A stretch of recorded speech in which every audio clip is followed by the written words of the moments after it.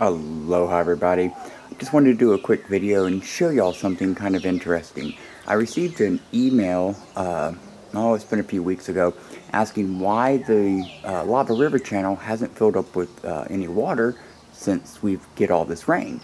Well, I brought you out here to my new orchid garden made up of lava rocks. Some of the lava rocks are older rocks, but a lot of them are newer rocks.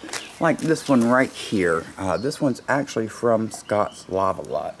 So, if you give me just a minute here, I will show y'all exactly why the Lava River channel isn't filling up with water.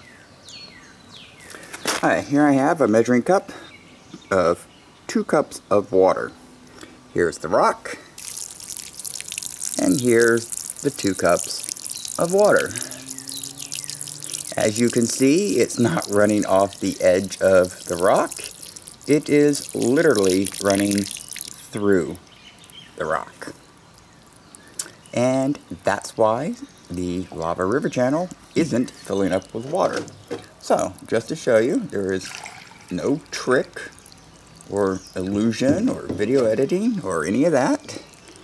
Here is another 2 cups.